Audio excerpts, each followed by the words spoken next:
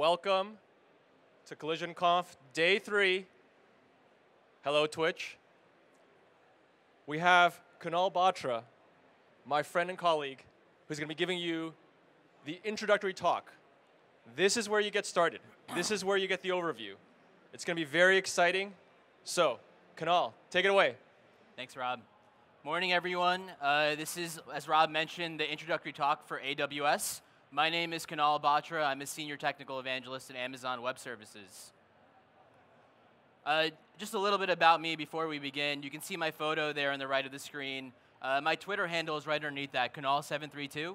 If you have any questions at any time after this presentation, that is the best way to reach me, even faster than email. So feel free to tweet at me, follow me over there.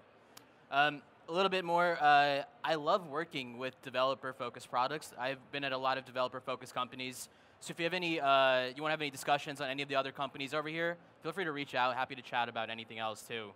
And then also, I'm really into machine learning and computer vision. We're going to touch a little bit about that today, but I'll have another talk around 4 p.m. We're actually creating an image classification model if you guys are interested in attending that. It's actually going to be the last session on the last day, so please come. And also, I was about to cancel my HBO subscription after the Game of Thrones aired. And then I saw last night the Season 3 of Westworld, the trailer, and it looks amazing. So I tell you, wait before, first watch the trailer before you make a decision. All right, so let's get started, guys. First, before we begin, I just want to talk about what is cloud computing before we get into AWS and all of the services. And so the way I look at it is cloud computing is the on-demand delivery of IT resources via the internet with pay-as-you-go pricing. That photo that you're seeing right now on the slide to the right was actually one of the first companies I worked at over 10 years ago. And back then, we had to wait at least 3 to 4 weeks before we can get a server to work on anytime there was a new project. And at the time, I thought it was really fast. I thought that was pretty quick to provision a new machine. That's no longer the way the world works now, right? So you no longer have to, with the cloud, you no longer have to maintain and own your own data centers and servers. And I just want to go a little bit into why cloud computing. What are the benefits that happen with the cloud? And so you guys might know this already, but there are a lot of great benefits with the cloud. The first is agility. With AWS and clouds in general, you have the ability to spin up now hundreds to even thousands of servers within minutes. No longer do you have to wait 3 to 4 weeks for the old days of getting a machine and starting to work with it. You also have great cost savings that come with this because you only pay for what you use. And this is based on the service you're using by the second or millisecond. And so those capital expenditures for those machines now turn into variable expenses. And now those variable expenses are actually less cheaper than what most companies can do for themselves due to AWS's economies of scale. Next is elasticity. With AWS, you can no longer have to provision machines for peak business level activity. You can only provision machines for what you need when you need it. And faster innovation. With AWS or cloud in general, you no longer have to worry about that undifferentiated heavy lifting when it comes to managing infrastructure. Let us take care of that. You guys can take care of whatever you're focusing on right now in your organizations. And finally, the last major benefit of the cloud is global presence. Really quickly, with the click of a button, you can deploy applications throughout the world. And with AWS, that's 21 different geographic regions over 66 different availability zones. And we'll touch on what that means. So overall, with AWS, you have a lot of benefits, especially being quick to provision, combined with a lot of features that we're going to talk about today in this presentation, so you don't have to reinvent the wheel. And now, we're going to go to this slide over here. The first time I saw this slide, I thought it looked like the periodic table of elements. But it's actually not even all of our services. It is categories of our services that don't actually touch everything we have. So what I'm going to do here for the next portion of this presentation is go over certain services over here, not all of them. And then after this, we're going to walk through a couple of demos, because that's the fun part, actually seeing this in action. So let's get started here with basically what's underlying most of AWS, and that's our infrastructure. We have, what I mentioned before, regions, 21 different regions across the world. We have 66 availability zones. And you might be wondering, what's a region, what's an availability zone? Whenever we mention the word availability zone, these are actually data centers. Availability zone is made up of one or more data centers that are connected together.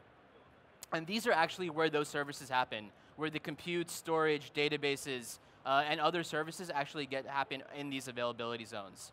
Now in regions, these availability zones are connected. They're connected with a low latency fiber optic connection, and they have separate redundant power and networking. So it's definitely high availability. And all of these regions, the 21 different regions, are isolated. So if one region goes down or there's an issue, it's not going to happen to any of the other regions. And then when you look at the core services over here, we have a bunch of great core services. So we have compute, which I'm guessing a lot. Has anyone here used compute for AWS? Nice. Well, for those who haven't, compute, we have tons of EC2 virtual machines that you can allocate with EC2, and they're optimized for different types of workloads. So you can have machines that have high amounts of RAM. You can have machines that are dedicated, have GPUs for machine learning applications if you want to build those. You can also have really crazy Z1D instances that have 4 gigahertz core processors, just in case you have a really high performance compute workload. And again, you can provision those within minutes, really fast, and then you can also scale them down, and you only pay for what you use. And then we also have instances that go from just bare metal. So these are not virtualized. These are actual machines with no virtualization. On top of that, we have other core services here that are really the baseline of AWS. For storage, we have something called S3. S3 was one of the first services we launched a while ago. It actually stands for Simple Storage Service. Basically, you can put any object into S3 and then get that back really quickly. We also have different tiers for that too. We named it Glacier and Glacier Deep Archive based on if you want to save money and you want to store data, but you don't need it right away. You can wait 30 days or a couple of weeks before you want to access that data again. It really makes the price a lot cheaper for using storage. And then we have pretty much every database possible, whether it's relational, non-relational, graph databases, what do you want, some sort of cache layer with Redis, anything you can think of that you need for your application, that's available with our database services. So I'm going to move on to the next one over here. Now, security and compliance is something that it's a really big priority here at AWS for us. We invest a lot of time and money to innovate and build on this space. And we have a lot of compliances and certifications that we're a part of. So we have HIPAA for healthcare, PCI DSS for payments, DoD security requirements for military and government contractors. We meet the FedRAMP moderate and high business baselines for regulated workloads for government. So there's a lot of security compliances that we follow. But when we look at security at AWS, it's not just network security. We have something called a shared responsibility model, which means at AWS, we protect the cloud, and then we rely on our users, you guys, to protect what's in the cloud, your applications. So we will provide network security, we'll provide physical data center security, which is a lot of heavy lifting, and then we'll look at you to make sure that the applications that you build are secure as well. And if you leave a port open or something goes wrong, we expect you guys to also fix that. So that's our security model over here. And also, one of the other things I want to mention is that anytime we work with a large company and we innovate on behalf of them, all of our customers get the benefits of that. Any big bank or financial institution that has really complex security requirements, we will make sure to meet those, and then all of our customers also get those benefits too, which is really awesome.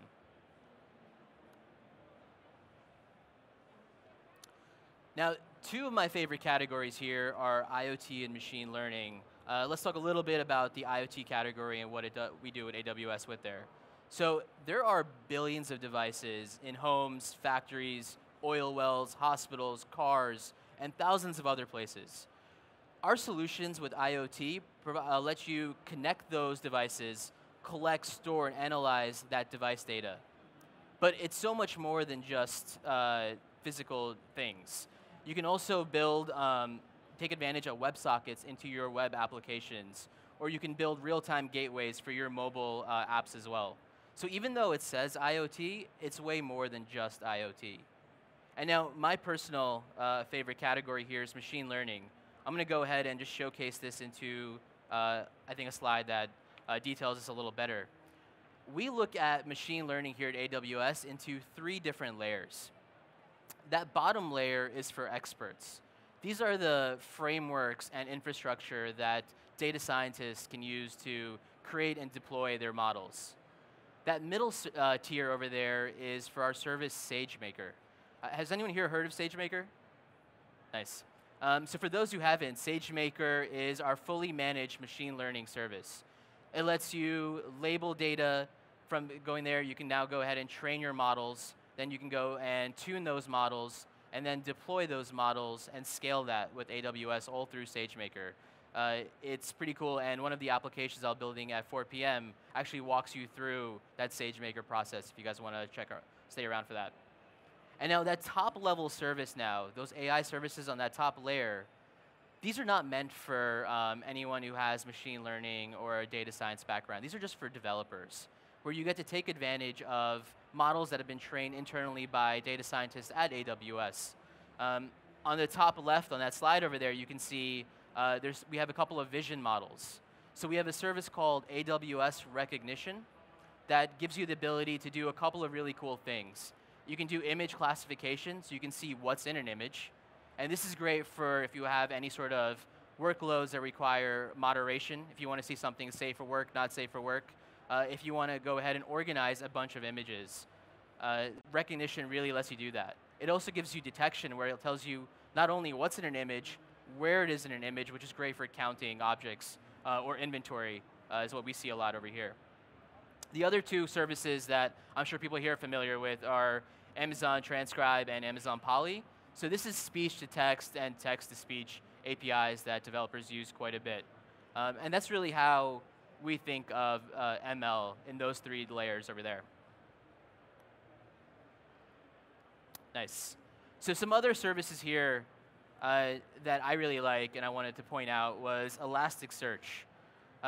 Anyone here familiar Elasticsearch in general? Nice. Also, for those who are familiar with Elasticsearch, I also recommend checking out our open distro for Elasticsearch as well. It's really cool. It's an open source version of Elasticsearch too. So with Elasticsearch, for those who don't know what it is, it's a great way to ingest lots of machine-generated data, specifically logs, and search through that. It's also great for full text search as well. So if you haven't checked it out, please do. And then something that we have here that's really fun is our data migration service. So literally with our data migration service, if you have a lot of data in your organization and you want to put that into the AWS Cloud, we have a service called Snowmobile that will take a semi-truck trailer, go to your organization, and then from there load it up, and it can handle up to 100 petabytes of data, and then bring that to an AWS availability zone. So literally it is probably the biggest USB drive in the world. We have another couple of services here. Amazon Redshift for data warehousing. If you have a lot of data in your applications and your organizations and you want to make sense of that, Redshift is a great way to scan through that.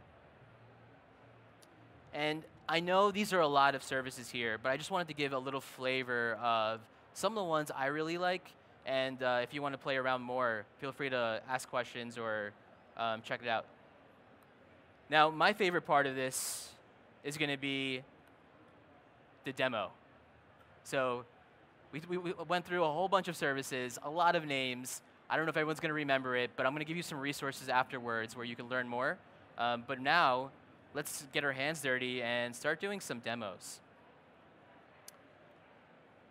So the first demo I want to showcase, which is something that I think will be pretty relatable for everyone over here, is building a website. That's one of the simplest things that you think about when using the cloud. And so what I thought would be fun to do was showcase how to do it, make it simpler, and have 3 fun demos for you guys to see on how to build a website. So the first thing I'm going to do is go to my browser. I'm already logged into AWS, but for those who don't have it, it's console.aws@amazon.com. If you're not logged in, it'll give you the login screen right there as well. And this is where you can see everything happening on AWS. You can see all the different services. On the top over here, you also have the ability to pin services that you use quite often. So you can click on the pin, and you can drag and drop a service that you use quite often up to the bar. I personally just like searching for services. So for the first service that I'm going to do right now is light sale. And we're going to showcase how to allocate a virtual machine of light sale and then convert that into a web server. So I'm going to go ahead and create an instance.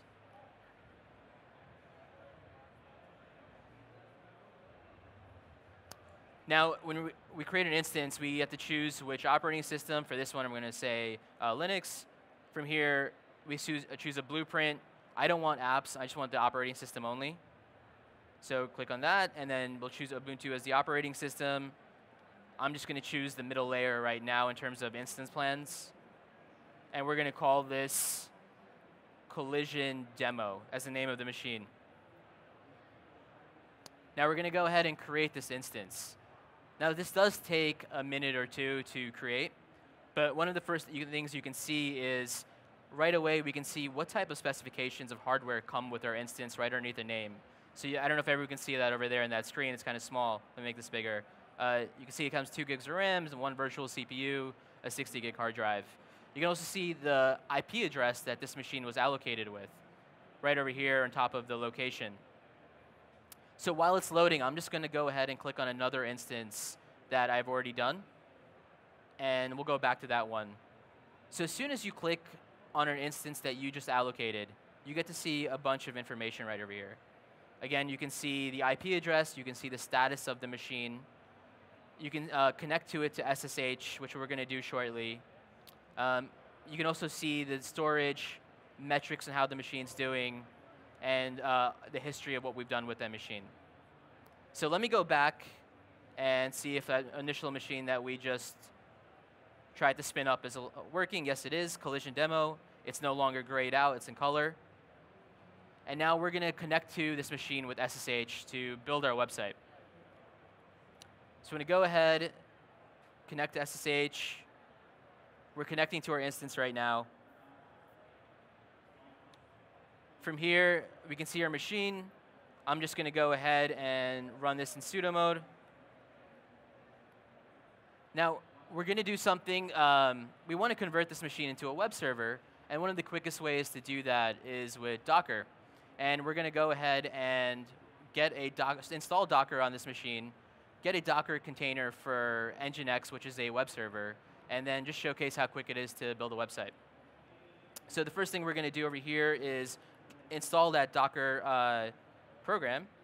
So we're going to go to get.docker.com and then install that script. No such file. Let me try again. Oh, I see what I did wrong. It's HTTPS. And if you're not familiar with Docker, that's okay. It's just it's a way for us to get containerized applications and run that really quickly. It's just a way to showcase how easy it is to add a web server onto our app over here. So now it's installing Docker. Right after it's done installing it, I'm going to go ahead and just make sure that everything is working properly in a second or 2. And then right after it is working properly, I'm going to go ahead and, well, let's just try it right now. Docker run hello world. Perfect, it's working. Next thing we're going to do is get Nginx, which is a web server.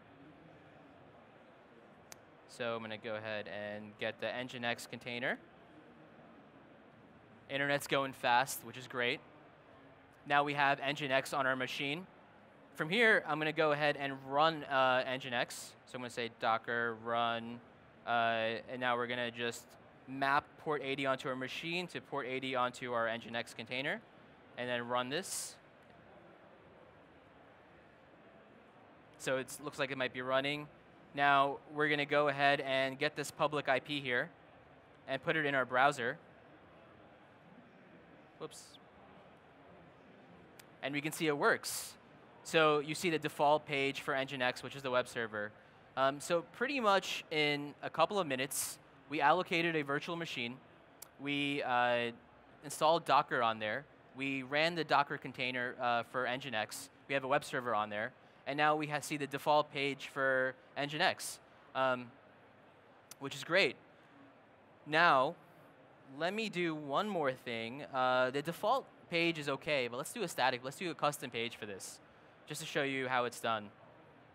So let me go back to our SSH shell. And now let's make a new directory. We're going to call it root www. And then from there, we're going to just make a new index.html file. So I'm just going to open up my favorite editor. From here, let's just make a quick HTML file. I'm just going to put a header tag here and then say, hello, audience. I hope this works, exclamation. And then from here, I'm just going to go ahead and save this. So now we have this index.html file in our directory. Now I'm going to just go ahead and run Docker again.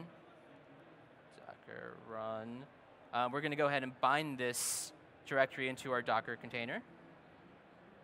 And so user share nginx HTML. And this is that path over there is just the path that Nginx looks at when it wants to run an HTML, where it picks up its HTML files.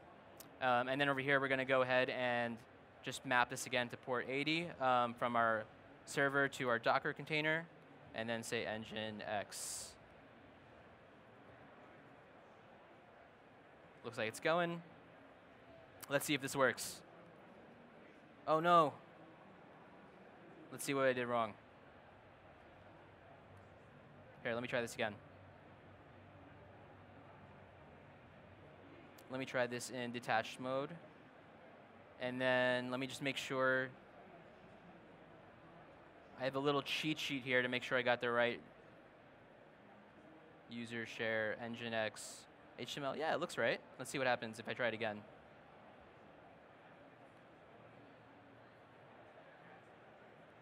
Docker run -v www user share nginx HTML -p, mapping this to port 80 on the server, nginx. OK, let me see if it's running in the background. Looks like it is. Let's hope it works now. Whoops.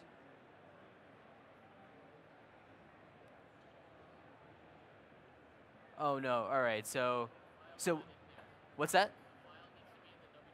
Is it not there? If it's not, let's see what the issue is. Oh, you're right. Thank you.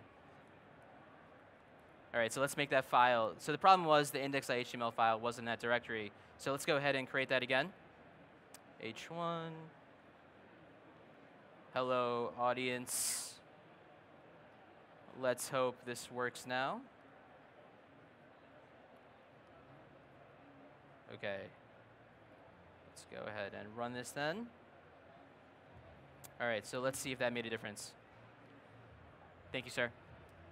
So now we allocated a virtual machine, ran Docker, have Nginx running on it, and we have a custom static site on it. So that was cool. But now let's do this again and not have to worry about that virtual machine. Let's not have to worry about that infrastructure. And to do that, we can take advantage of another service we have at AWS, which is called Lambda. Is anyone here familiar with the serverless framework as serverless? Awesome. So the way this works, we're going to go ahead and create a Lambda function, which is basically just putting code in the cloud. And there are several ways where now you can invoke this code. For us, we're just going to do one way, which is the API gateway, so we can run this function through our browser. So I'm going to go ahead and create a function. I'm going to say author from scratch. Function name, we're going to put, what is it? Collision demo 2019. Let me just copy that. And then we're going to hit create function, leave everything else defaults. So now it's creating that function in the background. As soon as that's done, we're going to load up onto this Lambda screen for our function. I'm going to go ahead here and see the code in our Lambda function. I'm going to gut that. And I'm just going to say return hello, everyone. Save this. Now, when we save this, you can see over here the Amazon resource name. This resource name identifies our function. However, we can't execute this function right now. So we need a way to invoke this Lambda function. Otherwise, it's just by itself isolated. And to do that, we're going to take advantage of another service called API Gateway. So did I miss something? Oh, thank you, sir. Good eye. Save this.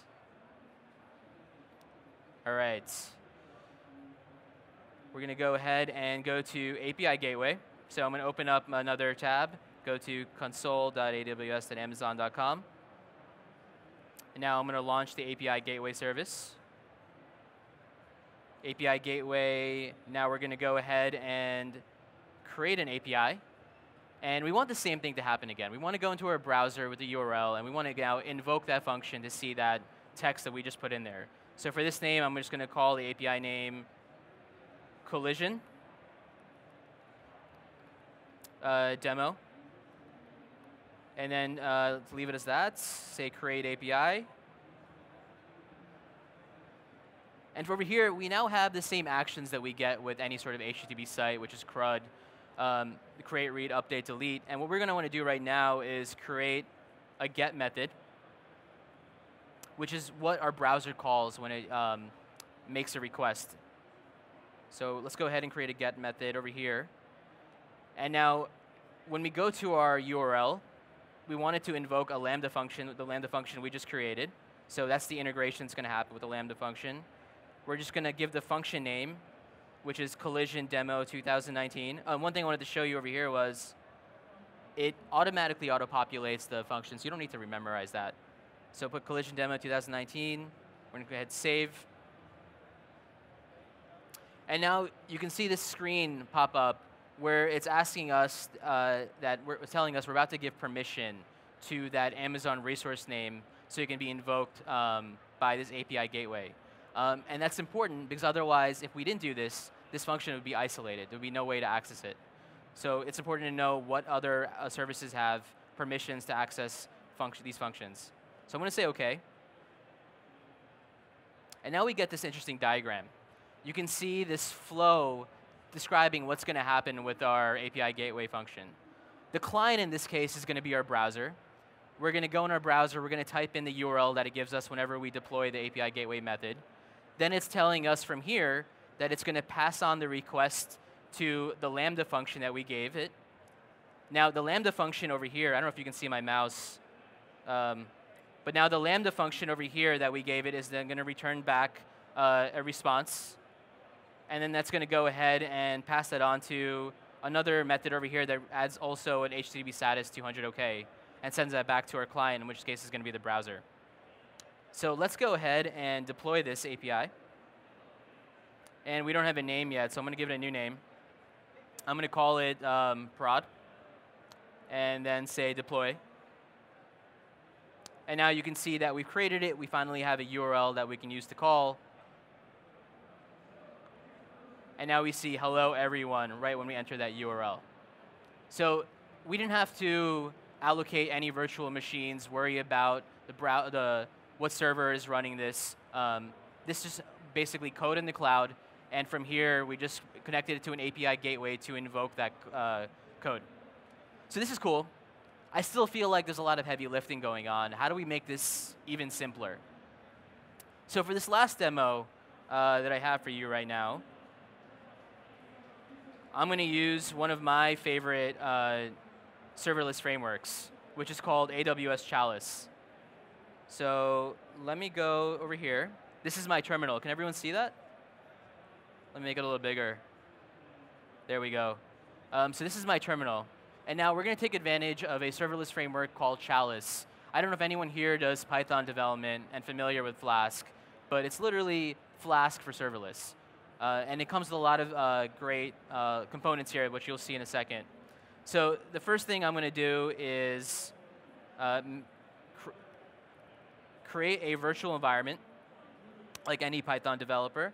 We're going to call this virtual environment collision.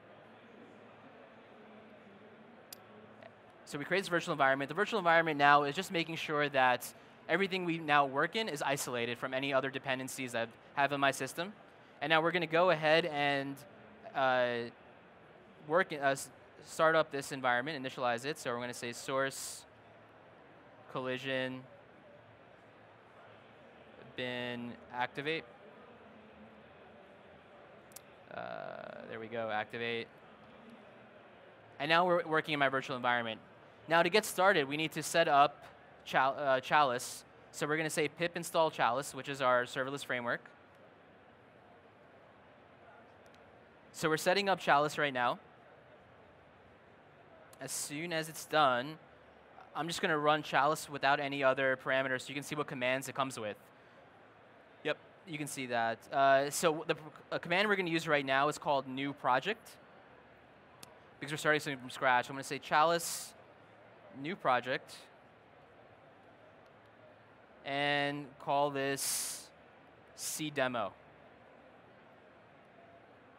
So now, as soon as I said Chalice new project, it created a folder for us for our project name. So I'm going to go in there. And you can see there are two files right now. app.py, which is our Python file that has the code we need to run. And then requirements.txt, which has any dependencies that we might need to add in our application. So right now, we're not going to have any dependencies. I'm just going to go ahead and modify our app.py. And so on the right over here, you can see where my cursor is.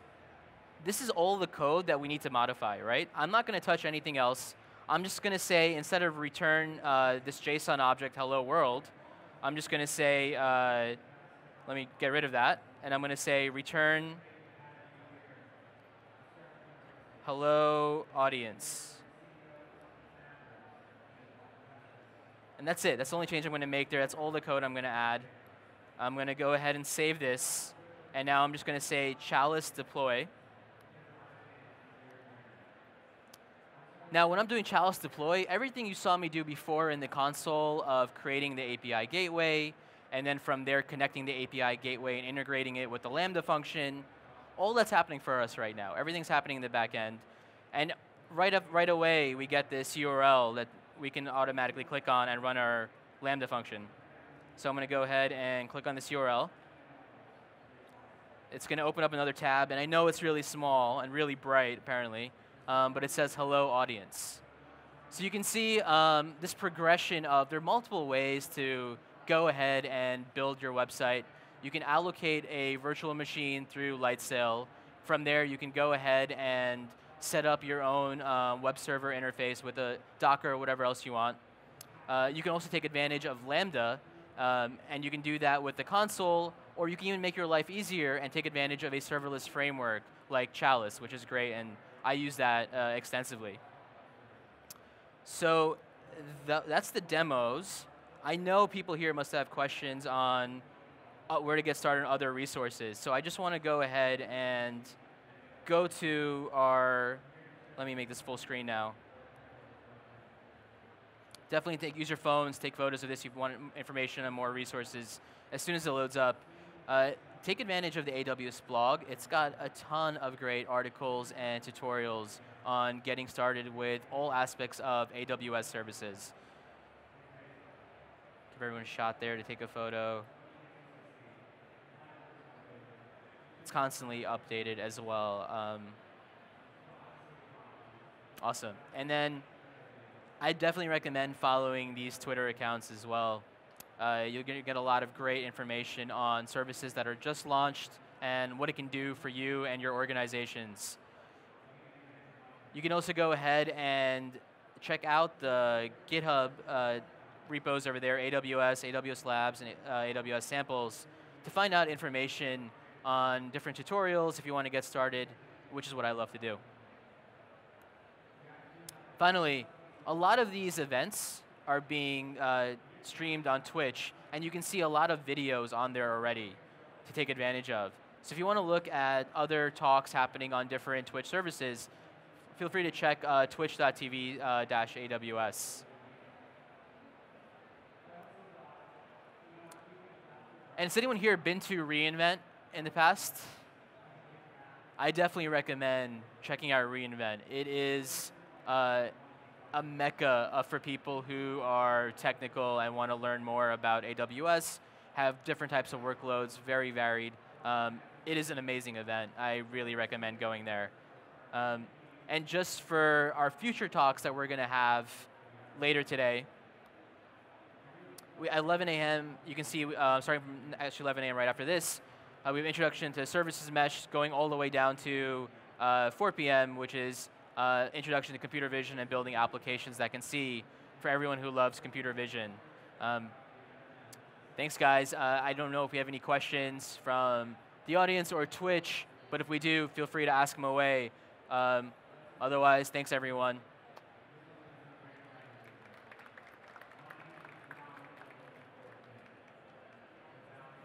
Yes, if you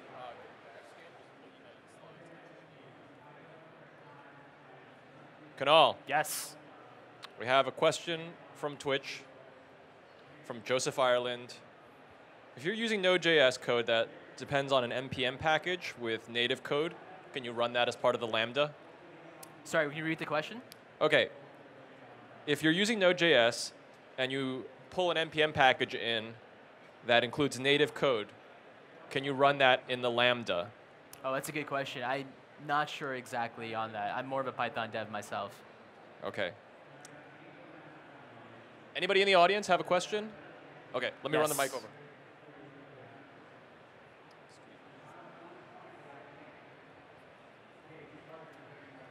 Hi, thanks for the demo.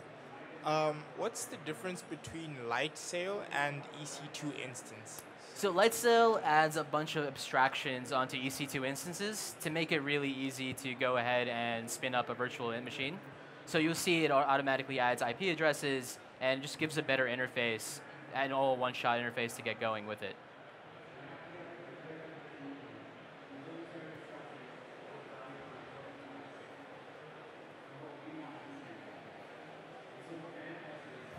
Okay, we have another question from Nice. Twitch. Robert Tables asks, how is Lambda serverless if it runs on servers? Great question. So yes, there are servers in the background, but for us, it's serverless. We don't worry about the infrastructure. We just have code that we put up in the cloud. We don't have to allocate any machines, have to worry about anything for networking, how it handles the different software for serving any of the code that we want to serve. We just push that code in the cloud, and we invoke it with a couple of different methods. Any other questions in the audience? Questions? Awesome. So, thanks, guys. Oh yeah, one more question. So for the Lambda functions, do we have to use like the Node.js backend? Like, Sorry, I can hear you. do we have to use the Node.js backend, or do we have to use the backend that it gives us? No, you can use any language you want. So in that last demo, when I showed with Chalice, it was actually using Python backend for there too. Okay. Yeah. Great.